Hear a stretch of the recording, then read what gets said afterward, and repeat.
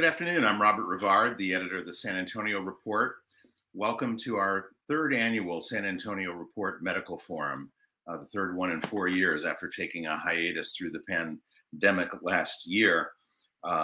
This year we'll be doing a checkup again 2 years out on the San Antonio Partnership for Precision Therapeutics with our four leading institutions: UT Health San Antonio, the University of Texas at San Antonio, Texas Biomed Research Institute, and the Southwest Research Institute. And we'll meet our distinguished panelists in just a minute. And we'll also welcome Jenna Saucedo-Herrera from greater SATX to talk about the economic development impact of all of this. Well, let me start by thanking our sponsors.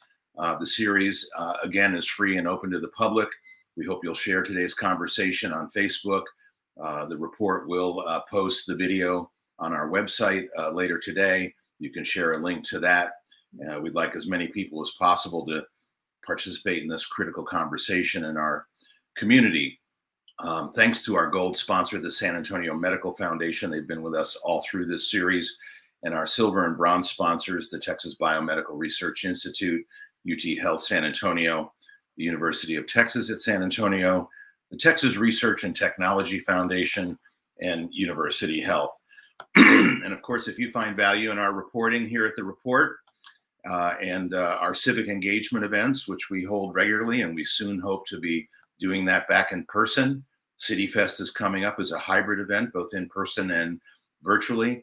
We hope you'll go to the link that we're posting here in the chat room and take the next step from being a reader and an attendee at our events to becoming a supporting member.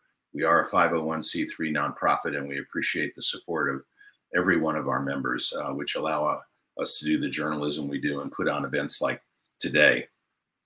So let me introduce our panelists, and we'll bring them on one by one, and then I'll pose a general question that gives each of them the opportunity to make some comments at the outset, and we'll go from there into a general conversation. Welcome, Dr. William Henrich, president of UT Health San Antonio. Good morning. Thanks, Bob. Good to be with you.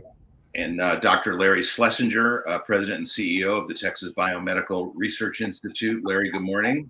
Good morning, Bob. I guess we're afternoon now. We signed on in the morning, but it's afternoon. That's right. Dr. Taylor Eighmy, president and of the University of Texas of San Antonio. Hey, Bob. Good afternoon. It's great to be here with you. Thank you, Taylor. Adam Hamilton, the CEO of Southwest Research Institute. Good morning, Adam. Hi, Bob. Good afternoon. Good to see you. And Jenna Saucedo-Herrera, the president and CEO of greater SATX, excuse me. Good afternoon, Jenna. Hi there. Happy to be here. So, Bill, let me start with you. And we've all agreed we'll go on first names to make this a little bit easier on the audience and the moderator.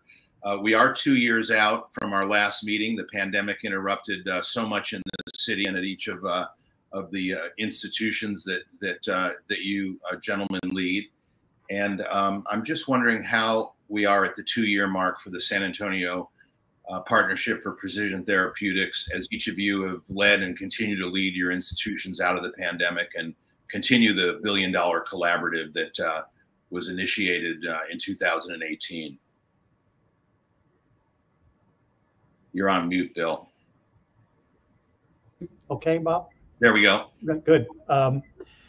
First of all, great to be here with my colleagues, and appreciate the opportunity to have this forum again. I think from our point of view, from my point of view, and I hope from my colleagues' point of view, the collaborative is healthy and thriving and is even more necessary now. One element that the pandemic has brought to attention is the need for biomedical research to thrive and grow. You'll recall, I know you know this, Bob, but some of your listeners may not realize that the reason we started this collaborative is the four of us realized that San Antonio had these outstanding research organizations which were already partnering together, but we thought that by joining together under one banner, we could catalyze more research, more collaboration among ourselves, and bring to attention the scientific hub that San Antonio is. So between us, for our listeners to know, we have $1 billion of research between us, or roughly that amount. And by furthering our collaborations, we wanted to provide a platform, a venue in which this could go forward. To date, we funded between us 7 different projects, which my colleagues can comment upon, and it's strengthened the bonds between us. So from my point of view, the pandemic has by necessity highlighted the need for science in our city, our region, our country, the world, and it's made even more compelling that research collaborations like the one we formed here are up and running, and that they do well. The other thing I would say before closing is that our research efforts between the 4 of us are remarkably complementary. In other words, each of us brings different and vital research components to an area to allow it to be developed. And that's particularly evident to me in drug development, where the 4 of us collaborate on different elements of drug development that make us have all the componentry to make San Antonio a hub for this. So I think the pandemic has basically by necessity proven to be a forward catalyst for our collaboration. And from my point of view, our collaboration is thriving today. Thank you, Bill. And Larry, your organization has certainly been in the news quite a bit here and nationally through the pandemic. So give us your perspective from where we are today. Well, let me start by building on Bill. First of all, Bob, thank you so much. SA Report has been an incredible supporter of SAPPT from its inception. And for that matter, greater SATX also has been. So I'm really appreciative of this collaborative effort. I think the pandemic has emphasized what is a unique culture of the city. To have the 4 of our large research institutions come together from leadership down to form this partnership itself is, I think, transformational. Science is moving very fast, and that's been very helpful in this pandemic. But it no longer happens siloed in individual laboratories. It actually works at the interface of scientific disciplines. By bringing these institutions together, I think we don't do incremental science, we make transformational change. So I think this partnership has been very successful and continues to be very successful. Bill talked about some of the outputs from it, and we have $30 million of submitted grants at the federal level, private level, that are coming from this program, and $10 million in funded grants that have come from this program in a very short period of time, despite only $1.4 million of investment. So clearly the return on investment has been enormous. But you know, the title of SAPPT, as we talked about just a few moments ago, is rather technical for your audience. But here's the bottom line. The bottom line, and I think the pandemic, particularly with long COVID, has emphasized this. Despite the fact that we're almost genetically identical, we're actually, each one of us, very, very different. The way we respond to an infection is very different. The way we respond to a therapy is very different. At the core of this unique collaborative, we're interested not only in discovering new therapies, which are absolutely essential for COVID-19 and everything else, but the understanding that each of us will respond differently to that infection. And with the demographics of San Antonio, tag the city of the future in terms of its demographics, racial and ethnic diversity, we need to appreciate that what we do matters differently to each individual. We need to handle things on a more, if you will, precision basis. So now by bringing the best minds together, doing what is truly team science, I think we are really making a difference. I'll conclude by saying, I think, this has been a challenging time. Texas Biomed established its mission and vision in 2018 as an institution to be a global leader in eradicating infectious diseases. Timely, but it allowed us to begin to prepare ahead of the pandemic. And when the pandemic hit, we moved in rather quickly, and a lot of this has been cataloged. But what I'll say is it's really accelerated an understanding of the kind of work we do on a national and international stage. And I think that's very important for the city of San Antonio. And I think it's also highlighted the fact that the work we do, which is really outstanding animal model work predictive of human health and disease is absolutely essential in developing any new therapies or vaccines going forward. That's been highlighted even by the director of the NIH, Francis Collins, recently detailed. And I think that we have a very unique institution that's really making a difference. I'm very proud of all the work that's being done here. The science, the talent is. I'm not sure we. And so I don't know. I just heard something, but the talent's exceptional, and that's where I think I would end my opening comments. Thank you, Bob. Well, thank you, Larry. You said timely. I would say prescient. The redefinition of your mission in 2018, when none of us knew what was about to happen. Taylor, you're certainly marching toward becoming a Tier 1 research university at UTSA, so this must be a key component of that.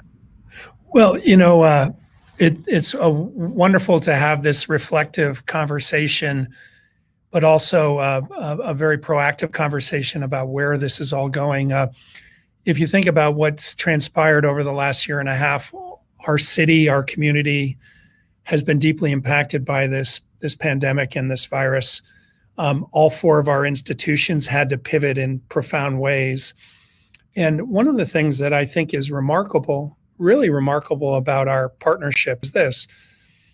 Amidst all the things that we were all working on, we got together with an urgency about wanting to take the power of our partnership to address directly issues that were related to vaccine development, to antiviral therapies, for mining databases about compounds that might have efficacy around being antiviral agents, around our efforts to develop precision therapeutics, monoclonal antibody kind of therapeutics for this virus. And rather than sit back and try to make it through the pandemic, we four were committed deeply to putting the partnership out there to respond immediately and proactively to our need nationally and here in our community. And so it speaks to the nimbleness of our organizations. It speaks to our commitment about the power of this partnership. And it speaks to the fact that if you think about it, this pandemic actually aligns perfectly with the purpose of something like a partnership for precision therapeutics, because of the role that infectious disease has in human response. It's very personalized, but it's also an opportunity for us to show the power of science. When I first got here in 2017, I was deeply interested in wanting to partner with my colleagues on this panel because of the impact that all of this has. We are a science city, and we haven't really finished figuring out how to tell that story nationally. And but it's also deeply tied to where we're going from an economic development perspective. So I was just deeply impressed by the fact that we all rallied to get in front of this pandemic as much as possible. And it speaks to the wonderful aspects of our partnership. So it's a special thing. Well, thank you, Taylor. And Adam, there's certainly no shortage of extraordinary science going on out at your institution. And it's a story we try to tell, but I think I probably agree with Taylor. We don't tell it well enough. Well, thank you, Bob. And it's good to be here with you and everybody else. You asked about the impact of the pandemic on our activities and how it's touched our different organizations. And one thing I think is a little ironic is that the pandemic itself has enabled some of the success of the SAPPT. And that may sound odd, but you know, if you think back 2.5 years ago or 2 years ago, we weren't that comfortable communicating in a virtual environment with WebEx and Zoom and all these other media and formats. And now this has really taken away one of what could have been obstacles to really successful collaboration between our four organizations. Since we are not co-located, we used to rely on the scientists and engineers and even us as leaders on physical visits. You know, we'd have to set up time and drive to a different location and meet. And really now with the tools that we have and the habits we developed in our business and professional lives, it's enabled us to meet more often, to have meetings that are more efficient because there's less travel time. And I think that's really been a a big part of why we've been successful with the SAPPT is because we have this almost instantaneous and continuous communication between the collaborators at all the different organizations. So that's just the irony kind of strikes me as being funny or interesting there.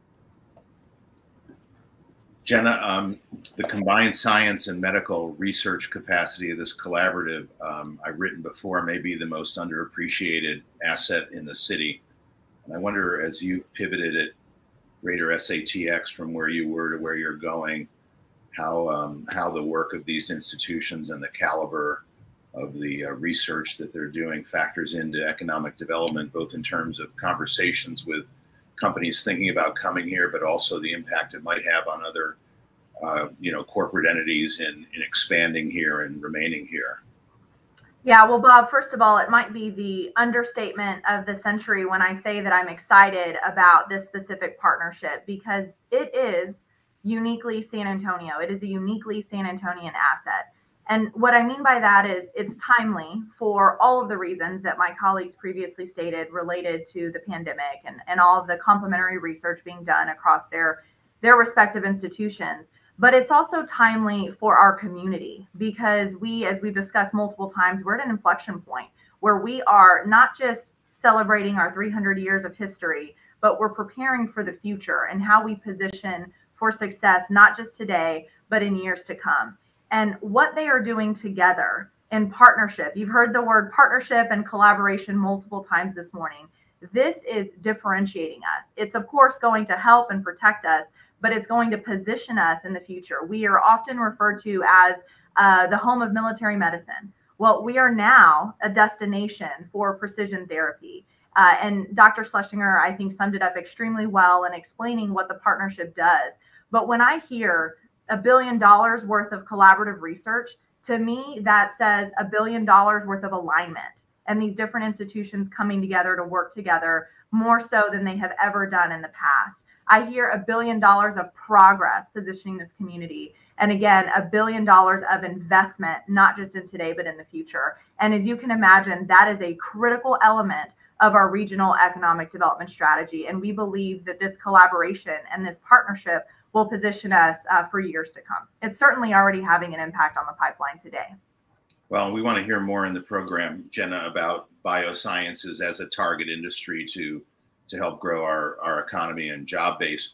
I want to go back to the four of you, though, and ask to follow up on Adam's remarks about how, virtual conferencing and so forth has given us new tools. Of course, it also has its limits, which we're all familiar with. As an outsider and a civilian, I would think that the work that's happening at all four of your institutions, that it would be critical that it's in laboratories, that people are physically together, that they're running experimentation. I know a lot of it these days is on computers, not just test tubes, but how have you actually stayed productive and managed your workforce through the pandemic? That's obviously something that everybody's been challenged everywhere, but I would think when it comes to medical and science research, there's some unique aspects to that you've had to wrestle with. If you'll allow me to make a comment about that, thank you, Bob.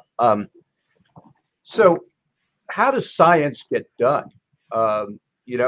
Science gets done because a group of scientists come together and ask questions that are of importance to, in this case, combating COVID-19. And each person comes to the table with complementary expertise. And in answering this question, and I will get to the virtual part of this, let me just give you one of the 7 projects, give you an example, give your audience an example of this, the power of this collaborative in terms of how we communicate. So COVID-19 is a virus, and that virus gets in our bodies, and you know that each of us respond quite differently to this virus. That's pretty obvious, right? Well, one of the ways in which the virus infects us is by having our bodies create an enzyme, a protein, that actually cuts a part of the important part of the virus to make it more infectious. Well, that enzyme, that protein, has mutations in it in each of us that make that enzyme more or less effective. Right away, that means that Bob's response to the virus could be different than Larry's because you may have a mutation and I don't. Okay. So one has to study that mutation or the mutations to understand infectiousness of COVID-19. Well, it doesn't stop there. That would be one lab. But then you say, okay, now I've discovered that. What does that mean? How could I translate that into something meaningful for all of us? Well, it turns out that our colleague at Swery has some incredible computational capabilities to allow us to design or make molecules that allows us to begin to think about those enzymes as targets for a therapy. So now we need to come together with those scientists to start thinking about how we can make new therapies. Okay, so now we make new therapies. We make compounds in a test tube. Oh, what do you do next? Well, you have to test these compounds and you need model systems to test the compounds. So we start with animals, with test tubes, tissue culture, animals. Well, so we have all of that within the partnership. So now we can actually test these new compounds and really begin to discover new therapies. And one of the projects is exactly that. It's focused on how to promote new therapies for COVID-19 based on this enzyme. So think about how you do that. Well, we're in our laboratories doing research, but do you know that the scientists talk to each other almost daily by Zoom or some other platform because we have to share the information. If you don't share the information, the science isn't going to go anywhere. So actually, science is a collaborative effort by definition. And the reason we got to a vaccine in 11 months is that virtual platforms enabled the global community to talk on a daily basis. We were all talking daily to our colleagues around the world. Bill and Melinda Gates Foundation, Tony Fauci's group at the NIH, the folks at Harvard, the folks at locally among our 4 organizations, all together trying to move science forward as efficiently and as effectively as possible.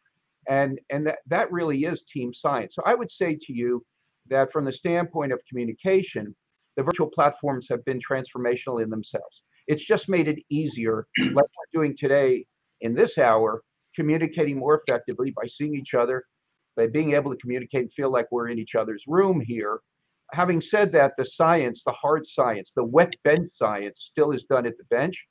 And with regard to Texas Biomed anyway, we were deemed an essential institute during the pandemic, and the science continued, not easily, but it continued while we had in place, and I think my partners here also have this, a pandemic response team to continue to evaluate the safety, not only at Texas Biomed of our employees, but also our animals, which is our precious commodity, and the humane treatment of the animals becomes essential during the pandemic.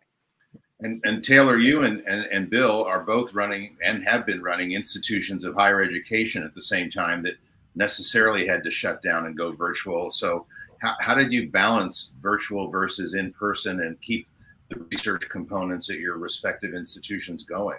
Truth of the matter is, Bob, we were deemed essential as well. So throughout the pandemic, we kept our laboratory operations in our chemistry department, our molecular biology department, our engineering departments. We kept those up and running with very careful safety protocols in place, but our lab science continued throughout the pandemic. And as folks were alluding, as Larry indicated, team science is inherently collaborative. We have all of our scientists, our faculty are wanting to collaborate here in town and across the US and globally. And in some ways, one of the best things that came out of a very, very challenging pandemic was this acceleration of collaboration around team science. So in some ways, we weren't really impacted in the science discovery enterprise about shutting down campuses or going virtual. It was something that could continue for us. And I believe my colleagues here would all say we were all operational in the same way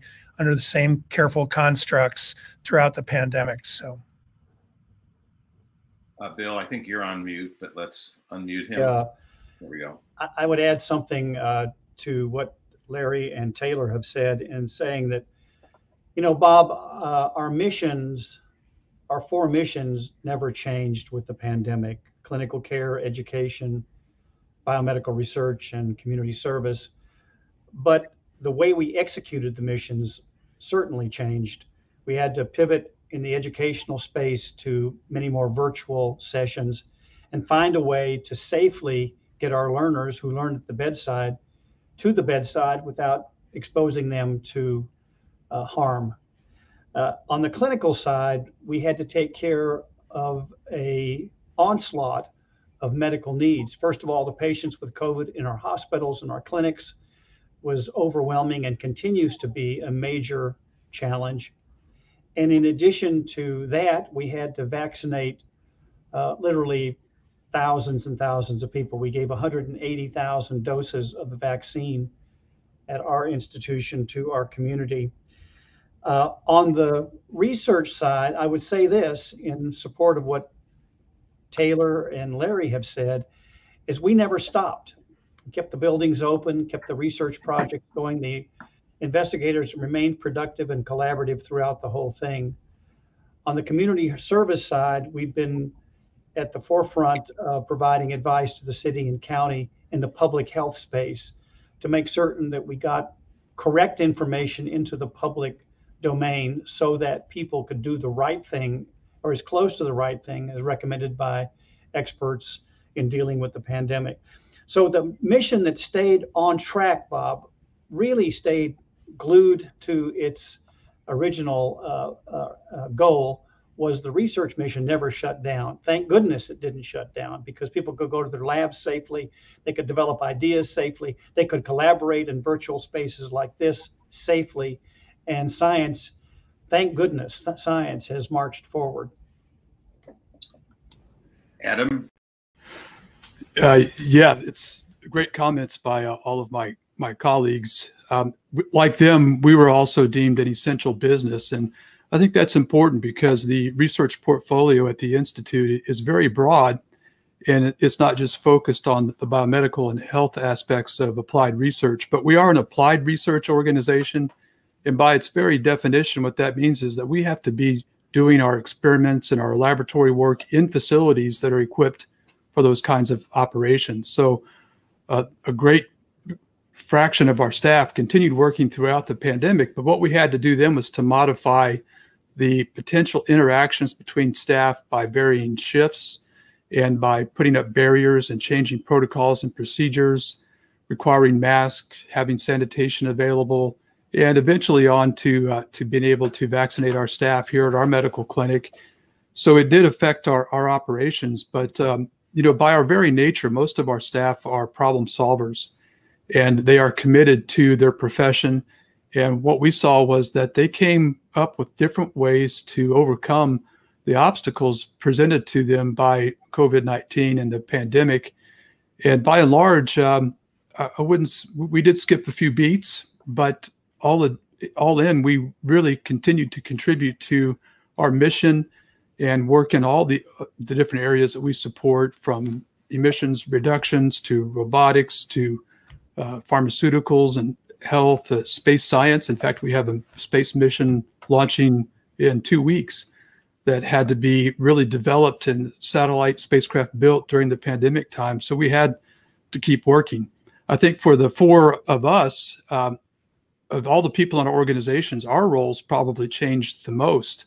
I know I never thought I would be picking up fresh produce and toilet paper from our supplier here at the Southwest Research Institute and taking it over to Texas Biomed so that their staff didn't have to worry about providing fresh produce for their own families when it was hard to find. You know, they could continue working on solutions for the pandemic.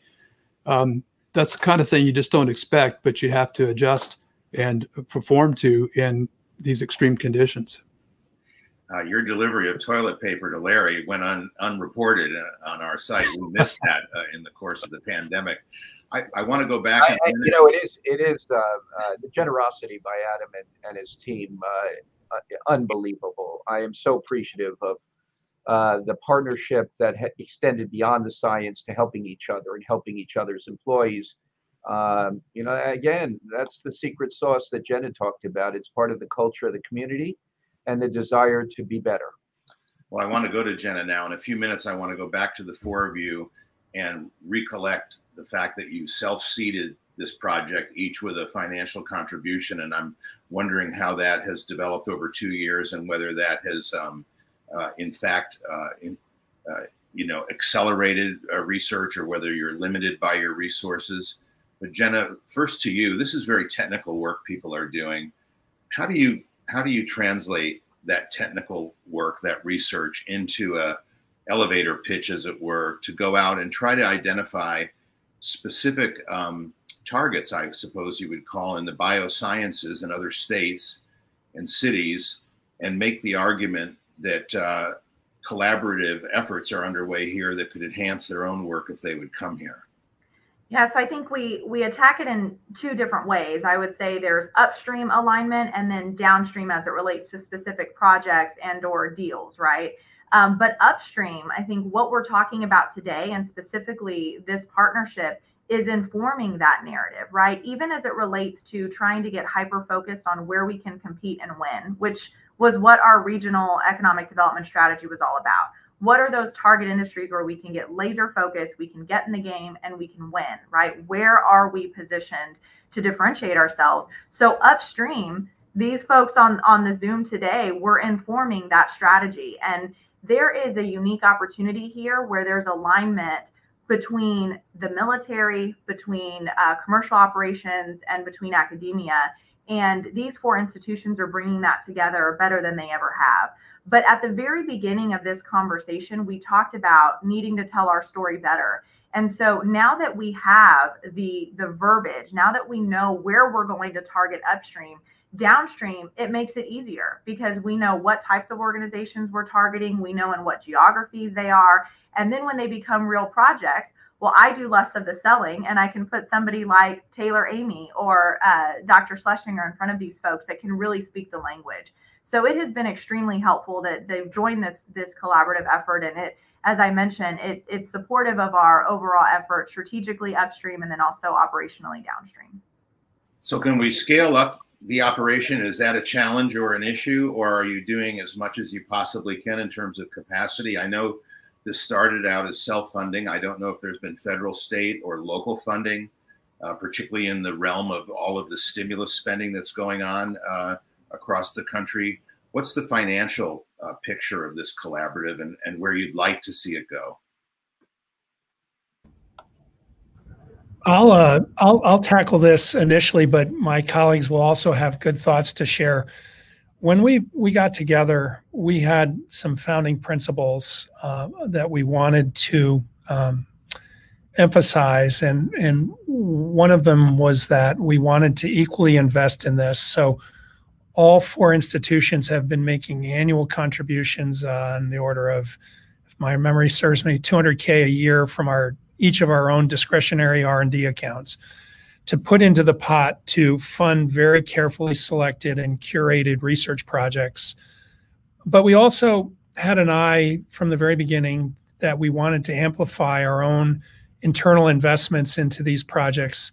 You heard some data shared earlier by Bill that since we've begun, we've funded 7 projects, and they've gone forward, and that's produced some derivative benefit that we were intentional about. And we've been going after federal funding opportunities, and we have to date 4 new grants that have been funded, mostly from the National Institute of Health. But that's what we exactly wanted. We wanted this partnership to go forward to seed ideas, seed good projects, get those projects up and running, produce pilot data, and then go after large federal opportunities. So that's already happening with a marvelous return on investment. But I'd like to give a shout out to Jenna in particular here, because when the pandemic started last year, she was in connection with a group of philanthropists here in San Antonio that were interested in investing in important things that would make a difference relative to the pandemic. And you may have heard that last year we got $1 million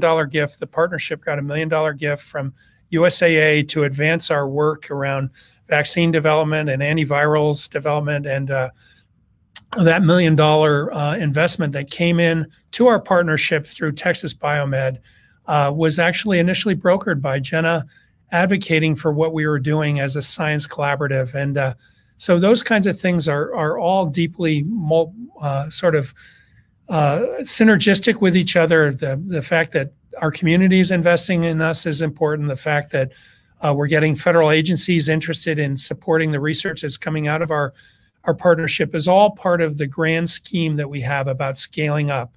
And we're going to scale this up a number of ways.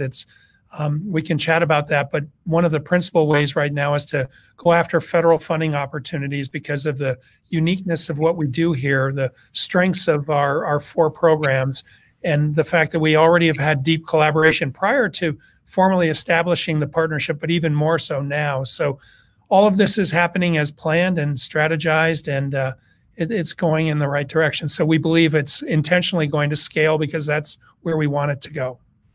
I hadn't thought, Taylor, about the role of philanthropic dollars in this initiative, but that may be something that all 4 of your institutions are pursuing. Would any of the other panelists want to talk about that? I'll make a couple of comments, additions, Bob, and I see Bill raising here. We'll all contribute to that. I do want to shout out, in addition to the generous gift by USAA, the San Antonio Area Foundation has also leaned in with a contribution to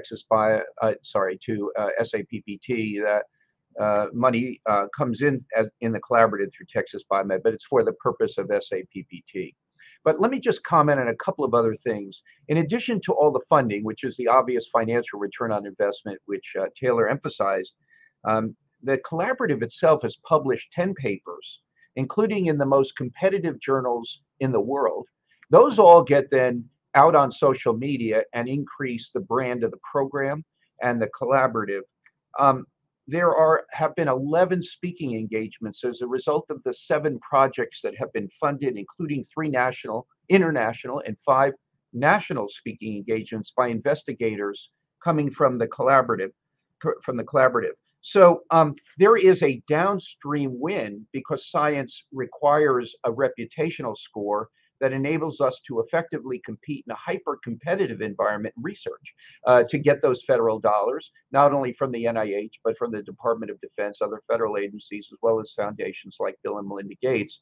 So I think that those are also very, very important to bring out in terms of our progress going forward. Those are a few things I wanted to mention, but Bill, I think, wanted to say a couple of words. Yeah, thanks. Thanks, Larry. A couple of comments. It's hard to capture in just a few minutes the unique nature of this collaborative for an audience that's not as familiar with the back and forth that occurs in science. Most of the time, in large cities where there are multiple research institutions, there are one-off collaborations which occur, but not the complementary collaborations that we have here. I can say from my own point of view, our collaboration has been organic. It's been based on our personal friendship, our personal commitment to trying to bring attention to a city that doesn't get sufficient attention for its science expertise. And born out of that has been this effort. So the fact that it's organic, Bob, and not top down and not somebody who said, go fund this, the fact that it's really born out of our personal respect and complementary aspects of our organization. We're not competing with each other here. There's none of this that's competitive. We celebrate each other's successes completely and wholly. Secondly, I would say this, the fact that this $1 million, which is a puny amount of money in the grand scheme of things, has resulted in $10 million of new money coming to San Antonio and has resulted in $30 million of grants being submitted is sensational. Your listeners might not realize that for every federal dollar we bring to this city, there's a multiplier effect of $5 to $7 of economic growth. So this $10 million means that it's like having a $50 or $70 million halo effect, collateral effect that goes to the city. Now, I'm speaking only about the economic part of it here. The scientific part of it is that success breeds success.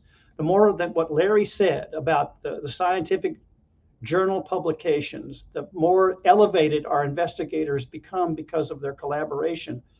That brings more success. More people want to participate. More people will want to support us. At least that's our hope. both locally and nationally.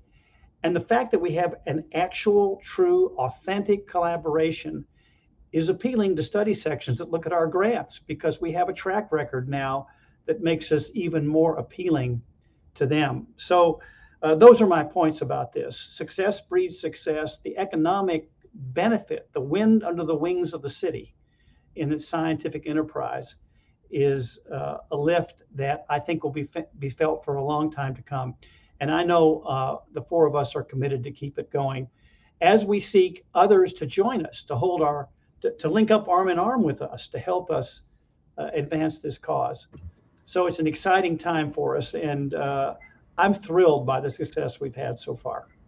Well, Jenna, I know that I don't know what the latest numbers are, but going beyond the actual precision therapy partnership, this is really the smart jobs economy leading edge in our city. It must be, we're either at or over 100,000 smart jobs out in the medical and biosciences community, and that's all talent, and a very significant sector when you sort of present the San Antonio economic pie to people here or outside.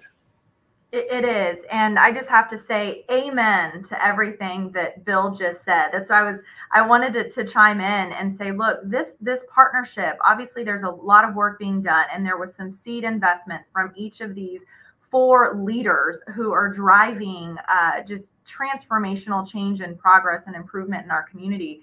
But it's about growing the ecosystem, and it's about a self-fulfilling prophecy, right? So what they're doing today is going to position us for even more R&D, even more corporations in bioscience here in San Antonio that will invest again in this self-sustaining model that is the partnership for precision therapy. So I'm so excited about everything that you just referenced, and again, amen and shout out to all of that. But you're right, Bob, it's about 160,000. So most folks don't realize how large healthcare and biosciences is in San Antonio. And it's about 1 in 5 San Antonians employed in this industry. And if you look at even our economic performance during the pandemic, BLS put out some stats a couple of weeks ago, and San Antonio ranked 4th in the nation for retained jobs during 2020. That's a big deal. And of course, you point back, if you disaggregate the data, just point back to healthcare and bioscience and that foundational industry in our community. So it has been foundational. It has been tied to the military for decades. But what's most exciting is what's to come based off of this partnership and the research being done today. Again, I'll say this time and time again, but it's about the work being done today to position us for the future. And this is just the start. Go ahead. Bob, yeah, thank you, Jenna, for that too.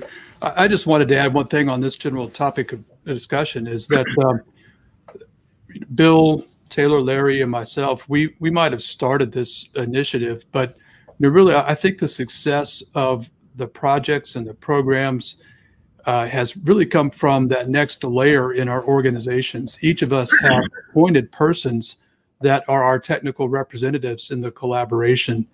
And they all knew each other beforehand, but the fact that we've enabled them, we've allowed them and encouraged them to work together to build that network, that has really produced great results, because now these people are inseparable. We couldn't stop this now if we wanted to, because they're working together, they're collaborating, they see the benefit and value in each of the 4 organizations and are building teams that I believe are competitive with any other teams in the world in the areas that we're focused on.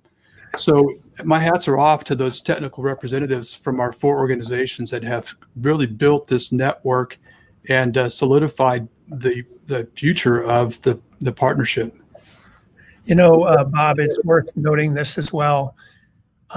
You can go to places, the Bay Area, Research Triangle, Boston in particular, New York, and find wonderful institutions that do cutting edge research that are very large and prominent.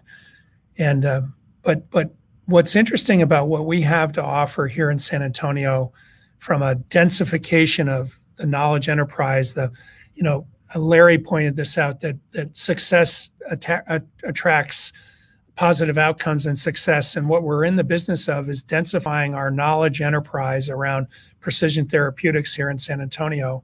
because if you have a high density of talent here, it attracts all sorts of really wonderful things. And what we have here that's unique that you don't find in all these other cities that I just mentioned is this. We have one of the larger federally funded R&D centers at Southwest Research Institute in the United States. And we have, with Texas Biomed, we have one of these very, very unique, biosafety level 4 facilities with a unique combination of primates that allows for very specific testing that you don't find in any of these other cities. Larry may need to correct me slightly, but in some ways we are differentiated here in San Antonio in a way that Houston or Dallas or Boston or San Francisco or New York will never be, because of the things we already have in our portfolio here. So what we do with this and how we push this and how we tell the story going forward and how we tie it to economic development will be essential. But there are some things here that are disruptively unique that we need to take full advantage of. I think the 4 of you are unique in that equation as well, and your leadership and coming together and leaning in to make it more about the community and positioning us as opposed to just your own respective institutions. That is what I believe our secret sauce is in San Antonio, that collaborative spirit. And so I am so grateful, and I know we as a community are humbled by your leadership. Well, thank you, Jenna. I need to add a couple of points to that. One is Taylor's right. The combination of resources and talent at Texas Biomed do not exist elsewhere. And what's really a key thing that I bring up every time is we have a community that supports us for the kind of research we do. And that is extraordinarily unique in terms of, think about putting our organization in another city. It would never happen in Boston or San Francisco or New York, or it's only here. And we're doing it safely. I want to emphasize that the leadership at the Institute has 150 years of experience in biocontainment research. I need to mention this because of all the news out of Wuhan. But I want to mention one additional point. I loved what Bill said, but I want to add one more. What is another downstream benefit of the collaborative? Recruiting talent to the city. All of us have stories to tell about outstanding talent that we're recruiting more and more competitively from coast to coast.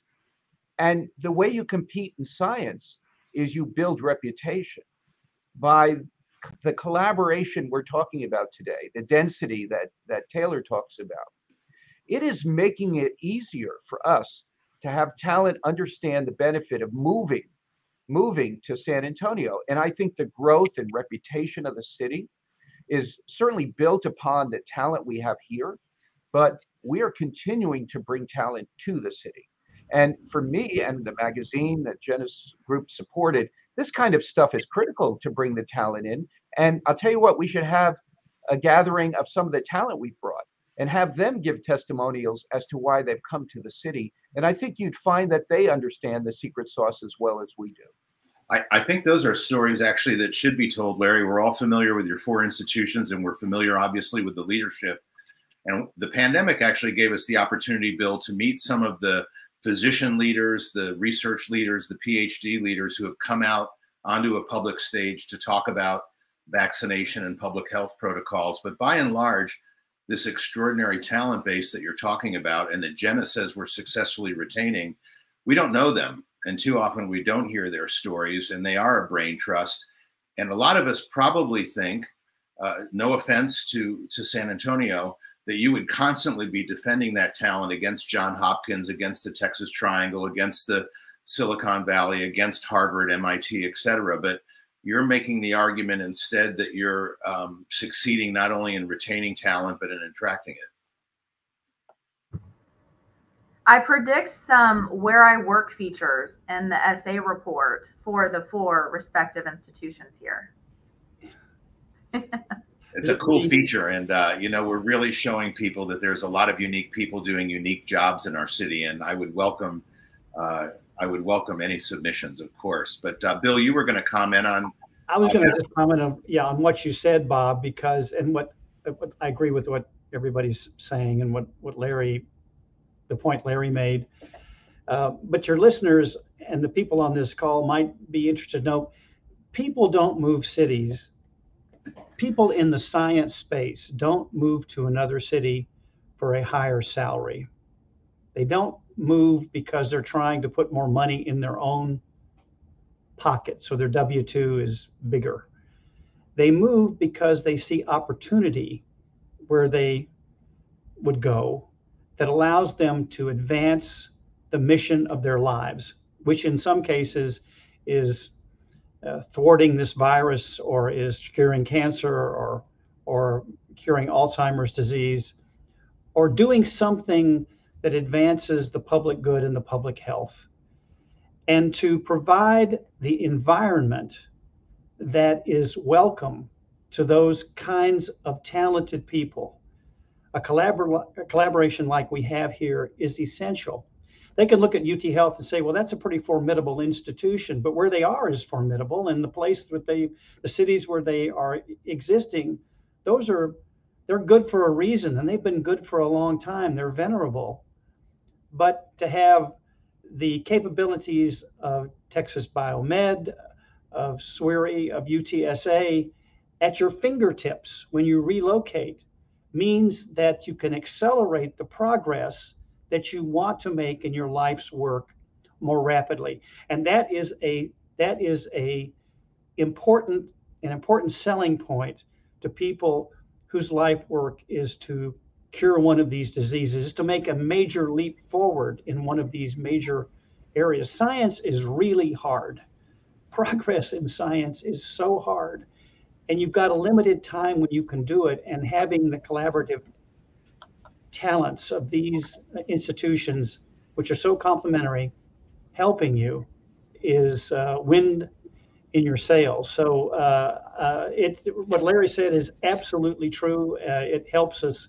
And at some point, with Jenna's help and with your help, Bob, I think bringing some of these individuals who have come here because they've seen this opportunity to San Antonio is something that we should promulgate. We should promote it, because it again, success will lead to more success down the road. See another program taking shape on the horizon here, particularly when we get to the period where we can all take our masks and put them away for a while and reconvene together. I would love to get some of these individuals or their teams, however you want to posit it, to get together to talk about some of the kinds of projects that Larry was talking about earlier, in the papers that they've generated and the additional funding they've generated and so forth, because ultimately people are going to want to know, how is this moving the needle, whether it's in infectious diseases or cancer therapies, or where can we cite concrete examples of where we're now treating people individually with greater efficacy because of this kind of research? Yeah, absolutely. Yeah. Bob, can I have one thing to what Bill just talked about? The other kind of unknown benefit, I think, of the great relationships that we have is that when we're recruiting talent, that talent often has significant other, a spouse, partner, whatever it happens to be. And they are often people that are involved in research activities, but maybe not particularly in the same field. And what we also do is we try to help each other recruit by seeing if we can also place their partner, spouse, in other organizations in the partnership. So it's a fantastic tool for enhancing the attractiveness of San Antonio by having those kind of opportunities presented to the spouses of persons that we're trying to recruit. Good point. We are approaching the 12:55 mark, which means I'm going to give each of you a minute or two to make some, closing remarks. And we did talk about what a wonderful thing it would be now to go forward and meet some of the people that are on your teams. But just looking ahead to the next year, and I know we're not out of the pandemic yet, I'd like each of you to comment on where you think the partnership is going forward in the near term. And Bill, we'll start with you again. Thank you again. And thank you again, Bob, Jenna, and my colleagues, and to our sponsors for the opportunity to be here today. We're committed. I'm committed to investing additional treasure into the partnership to continue to provide these grants to individuals who have research that touches our 4 organizations. I'm also committed to advancing our collaborative efforts to raise the profile of the partnership nationally and internationally, and to partner with organizations in the civic sector like the city and the county and other organizations to advance this. I think the track record of having a almost 10-to-1 ROI on grants that have come to our place is something that we need to promote. And I also think what you said at in your last segment, Bob, about showing the public what our research opens up as possibilities for therapeutics and for tangibles that can be delivered to humans at large is something that we should support. But in short, I'm excited and thrilled to still be on the team here and looking forward to continued forward steps for us. Thank you, Bill. Larry. Well, again, like Bill, I want to thank you, Bob, for this hour. It's been fantastic, and I always like spending time with my colleagues. And Jenna is always terrific and has been terrific for Texas Biomed. Thank her for all her continuing work. You know, I think the SAPPT that you see here today is clearly a model of biomedical research for the future. Technology and science is moving at warp speed. Questions need to be addressed in multiple different ways. Single labs can't do this anymore. It requires team science and collaboration to really make a difference and to get us to better cures for a number of diseases. So, I think the collaborative is going to continue to be strong. The leadership is invested. We're invested in all of this science and love the community. But in the final minute, I'd be remiss with your audience if I didn't say we're not out of this pandemic yet, and we have a lot more we need to do. I know at Texas Biomed we now have 47 COVID-19 projects going on. You know, there is no other disease of humans that can affect each and every person on the planet like a pandemic can, and you know this has been true throughout history. And vaccines have cured hundreds of millions of people throughout history. The fact that we have a vaccine and we'll have more vaccines is, to me, still astonishing. Science, the hero. I just wanted to say to your audience, vaccinate, because we do want to get past this pandemic and continue this collaborative on a number of chronic diseases that we face going forward, not just COVID-19. And vaccination is our way out. So I just wanted to make that comment. And I'm happy to talk with anyone who still has hesitancy about the safety and efficacy record of the vaccine. Get the jab, as our British friends say. Taylor?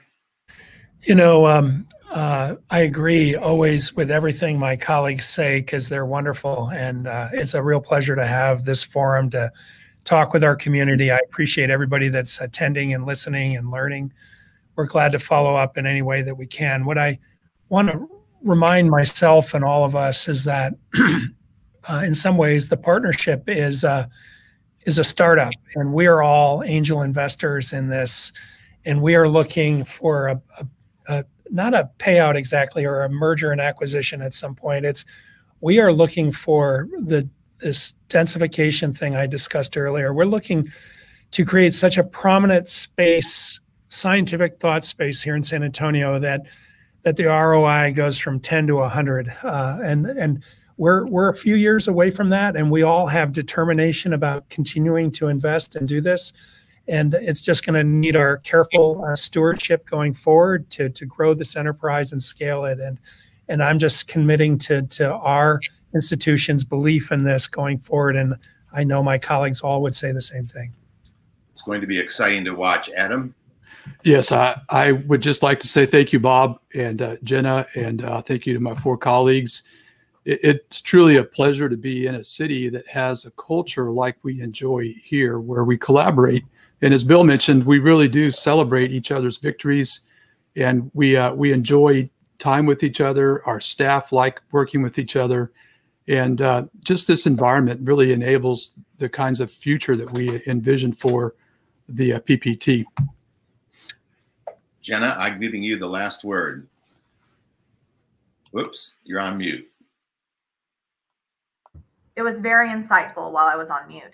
I just want to say, Bob, and all the sponsors, thank you for allowing us this platform to have this conversation and for doing what you do daily to help us tell the San Antonio story. Just one call to action for the group. We put the publication, the SAPPT publication, in the link for comments. Please help us tell the story.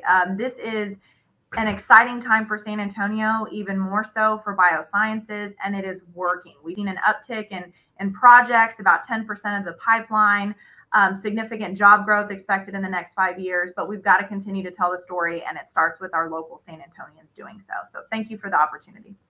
Well, thank you indeed to our sponsors, but a special thanks really for the 5 of you, because this is very exciting, and I can see really meaningful programming as far as the horizon stretches here, and it'll be wonderful to watch things develop as they go. To our audience, I'd like to say a few things. We've heard leadership and startup in the last few comments. We're almost 10 years old here at the report, but we still regard ourselves as a startup. Very proud of the fact as we conclude our first decade that new leadership is really taking over here. We've now for almost a year had Angie Mock as our new publisher and CEO. She's making a huge difference after leaving the Boys and Girls Club of San Antonio to come here. And we really have a next generation news editor coming in, editor-in-chief, and Lee Munsell from CNN.com, a real leader in the digital news space. And you've all been so generous with your support for me and our team here over the first 10 years of our operations. And I am asking for you to continue that support and even accelerate it for the next generation of leaders that will take over the report. So join us for City Fest, October 13th to 16th. There's a gala luncheon where we'll have Char Miller and Henry Cisneros on stage looking at the new book, West Side Rising. All the rest of the programming will be virtual and free and open to the public. We're going to gather at Legacy Park Friday night for an evening of poetry and art. And Saturday morning, we'll be riding bikes down the San Antonio River and the West Side Creek system. That should be great. So this will be our 4th annual City Fest, and we look forward to seeing you then. Other than that, thank you again to the panelists, to our sponsors. I'm Robert Rivard, the editor, and thank you for being with us today.